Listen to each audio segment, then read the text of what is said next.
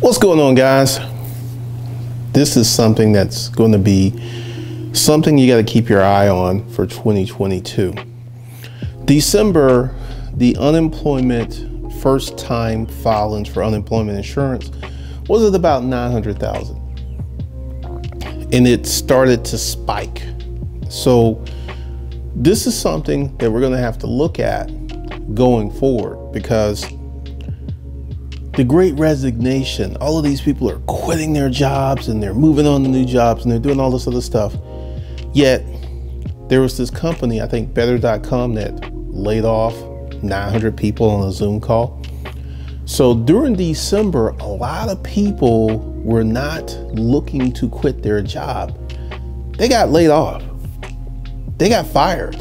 They had to file unemployment benefits. And if what I think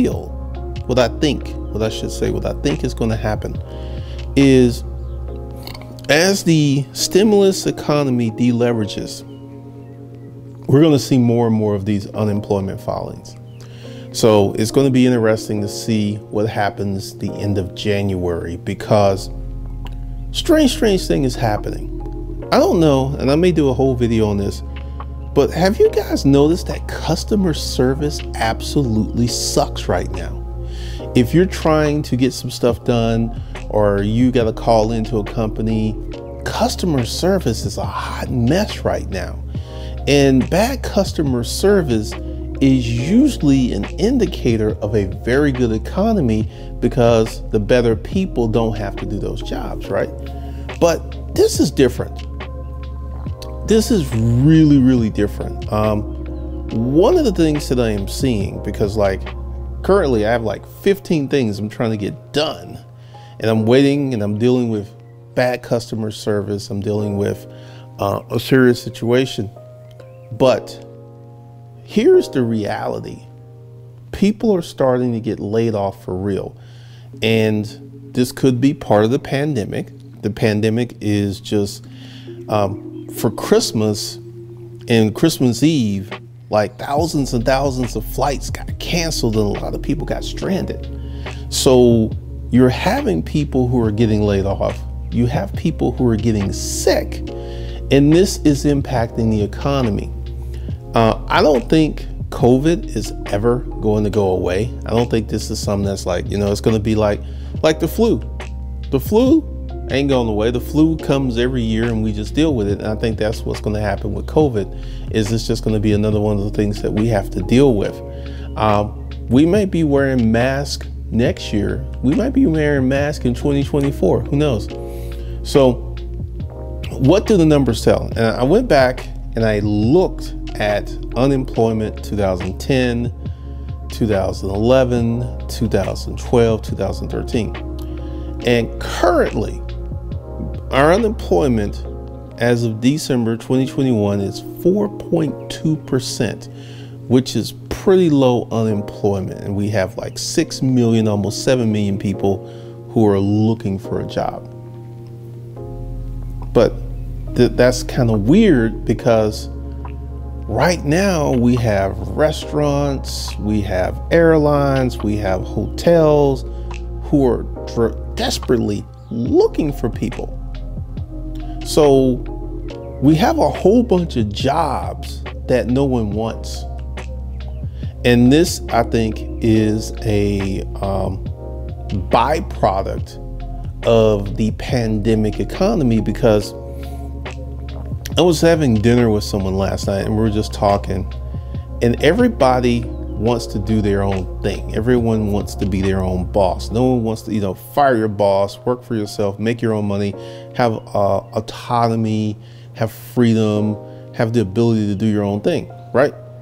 So with this situation that we're currently having, I feel that what's going to happen in 2022 is unemployment is going to continue to spike. Real unemployment, not pandemic-based unemployment where the government said, hey, you need to shut your business down. We're not talking about that type of unemployment. We're talking about marketplace-driven unemployment where these companies cannot compete.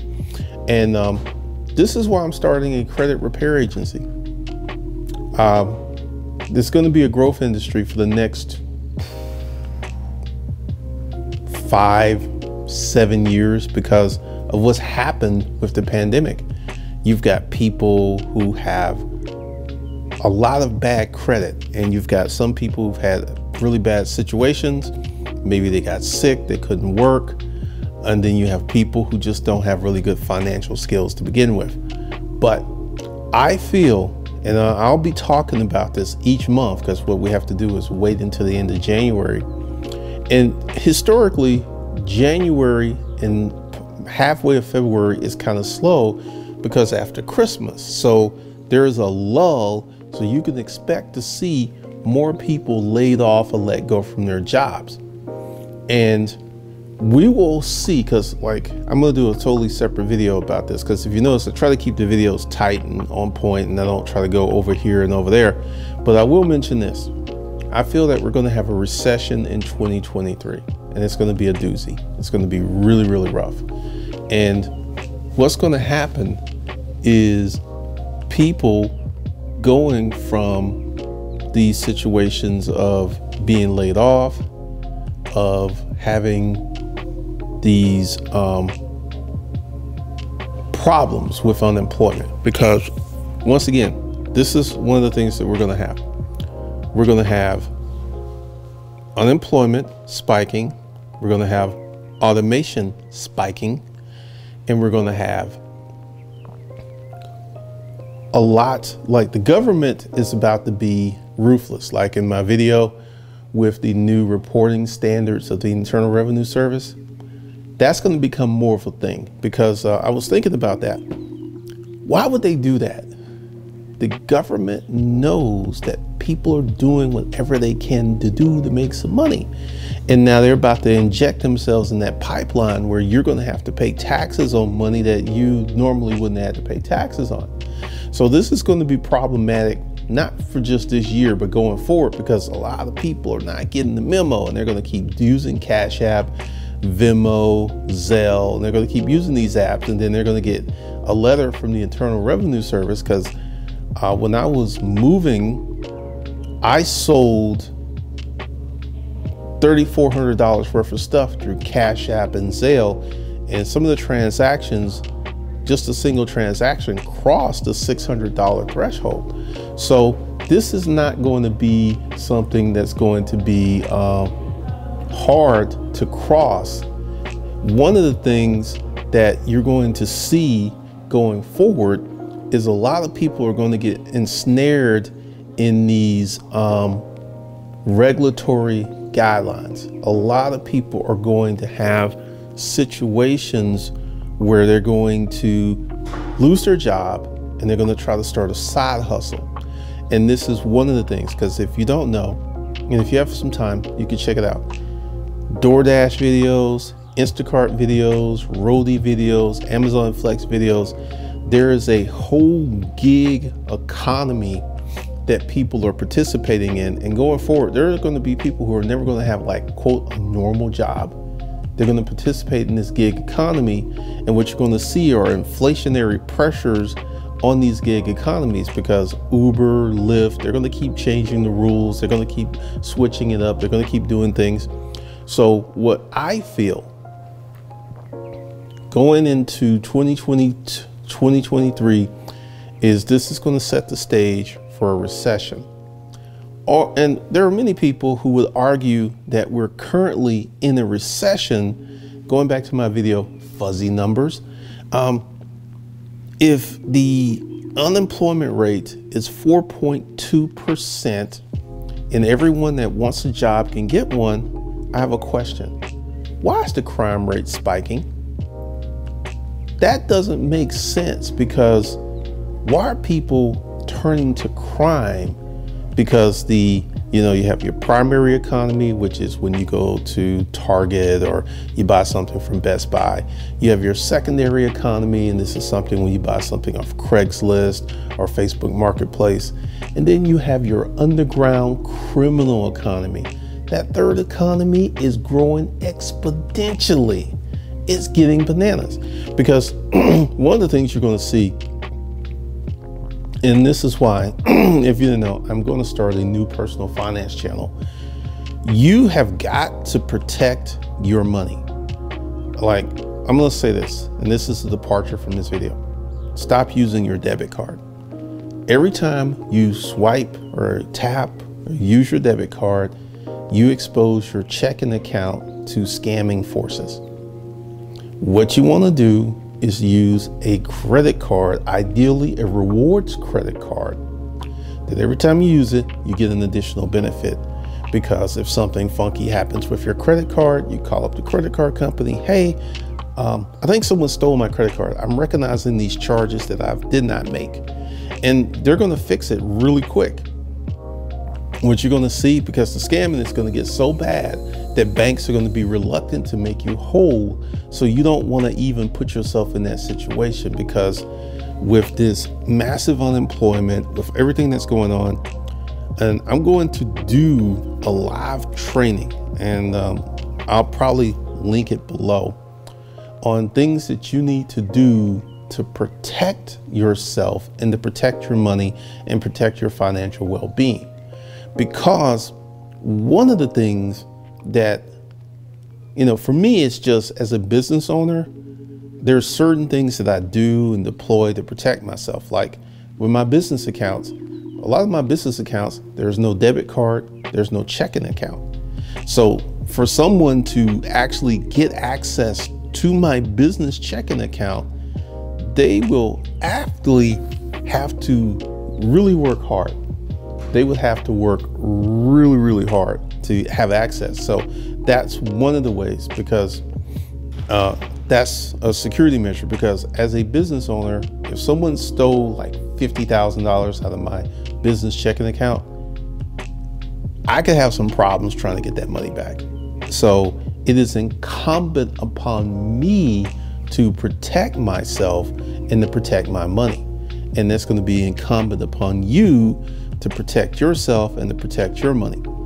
Because going forward, we're going to go through some crazy, crazy stuff. Because like I said, unemployment, I feel, is going to continue to spike. And unemployment is going to get worse. Because once again, we have this stimulus economy that we're deleveraging from. And, you know, I feel that all the stimulus money is out of the economy. And now we're starting to deal with real economic marketplace forces, which are pretty damning at the moment. So what you're going to see, and, you know, I'll do another video end of January, probably beginning of February, to see what happens with the unemployment numbers, because I have a feeling that the unemployment numbers are going to go up in January, they're going to go up in February, they're going to go up in March, they're going to go up in April, and this is going to set the stage. Because, you know, there are many people who feel that we're already in a recession, and some people will use the word depression. And you got to look at who's in a recession, because Apple, the $3 trillion company, is not in a recession. Apple is making more money than they've ever made before. So you have to look at segments of the economy. Tech, Facebook, they're not in a recession. So you got Apple, Facebook, they're not in a recession. But who's in a recession? The average, everyday, common American is in a recession. These people who went from having to pay X amount of dollars for gas and food last year, who now have to pay an additional $600 to $1,000 for the same things they got last year with no improvement of value, no increase in value. That's who's in the recession. My video, the income danger zone, 75% of people are in the income danger zone in America, which is an income of $50,000 a year or less. So we have a lot of stuff that's going on. And I think we're just setting the stage, because technically, from a technical standpoint, the United States of America is not in a recession. But if you start to get away from the technical analysis and start to dive into segmentation and look at this industry, like I said, Apple's not in a recession, Facebook's not in a recession, Google's not in a recession. All of these companies are making more money than they've ever made before. But when you look at trucking, you've got a lot of people who are getting into trucking. You have a lot of people in trucking who are going out of business, because trucking is a high capital intensive business. I mean, you have to spend a lot of money to be in trucking. So when you start to look at the segments and you start to look at the normal, everyday, average American, that's when these recessionary, depression-like things start to emerge. Because let's say you have a job and you're working and you make $50,000 a year, you're married, you have 2 kids, and your wife works, and together y'all bring in like $90,000 a year. And before this pandemic thing, your life was fine. You were good to go. You were able to easily pay your obligations. But even though you're still making that 90, you've noticed things have gotten considerably tighter. When you go to the gas pump, you've noticed that gas has gone up tremendously. And you go to the grocery store, you notice the price of food has gone up. And you're just sitting there like, you're starting to feel some pressure. And this is setting the stage for you to be globally reset, because it doesn't take much. It doesn't take much, because one of the things that I'm doing, because like I said, I'm getting ready to do a lot of trainings about financial abundance and things that you need to do to set yourself up to be successful in the future.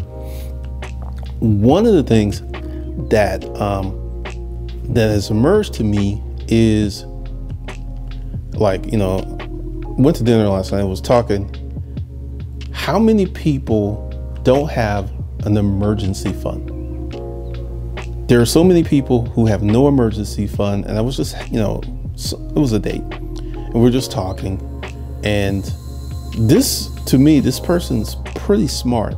You know, she's in school, she's taking STEM stuff, and we were just talking, and I just realized that how financially illiterate the average person is.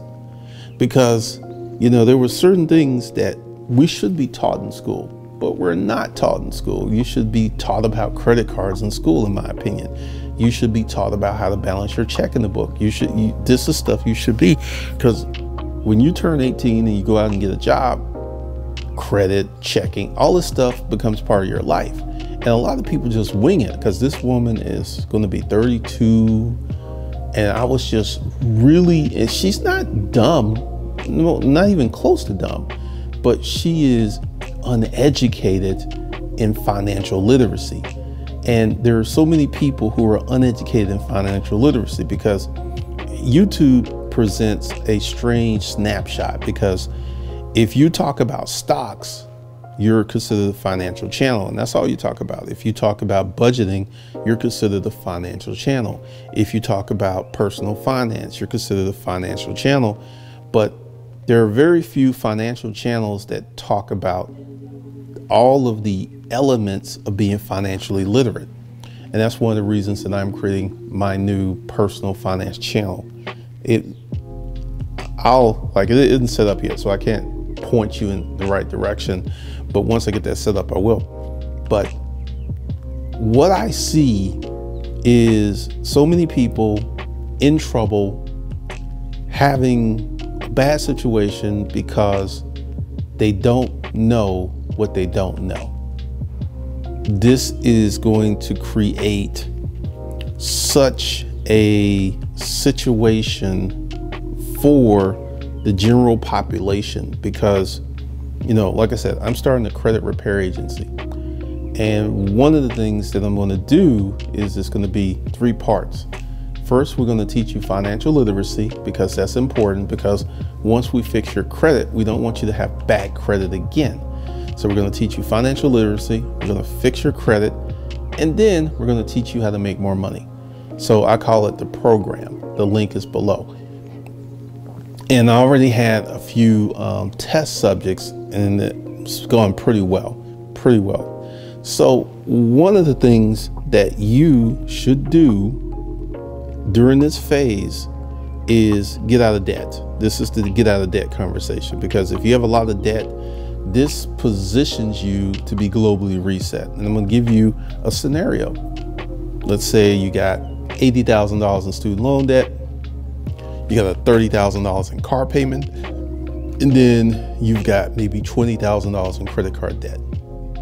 So that's $130,000 worth of debt that you have, which means that it's going to be very hard for you to build a net worth, whereas an accumulation, because you're so far behind, you're so far in debt. And as long as you have your job and you can service that debt, you're okay. But the minute you lose that job and go into a free fall, I will tell you a story of some of my neighbors, my former neighbors. They paid cash for a house. They renovated the house. They paid cash. And this is $1 million house. But because they've paid cash and they don't have car payments, they don't have a mortgage, they don't have normal bills, they're living in $1 million house and it takes them about $3,000 a month to live. See, this is something that a lot of people who have earned a lot of money have come to realize, that when you don't have a bunch of little bills, it doesn't take a lot of money to live. But when you have all of these obligations and payments, it can be very expensive to live. And essentially, you're never building a net worth. You're just steadily in a situation where you have a negative net worth. So we will be starting to address that, and I'll be starting to give some classes and all that stuff. So I will link that stuff below. But that's all I got for you guys. Once again, we got a lot of stuff going on. It's 2022. Once again, I feel that unemployment is going to continue to go up. And that's going, this is something that we're going to have to watch every month to see what the numbers are, because it doesn't make sense to me that we have a 4.2% unemployment rate. We have record, low, that's very low employment, yet we have rising crime. We have people starving. We have people struggling. We have people who can't pay their bills. So from a technical standpoint, no, we're not in a recession. But from a actual reality standpoint, and this is when you as the public consumer go to the gas pump, you go to the grocery store, you pay your electric bill, we're very much so in a recession from a practical standpoint, not from a technical standpoint. And I'll do a video breaking down what I call the Jedi mind trick. That's going to be a good one. So let me know your thoughts and concerns, and I'll see you guys in the next one.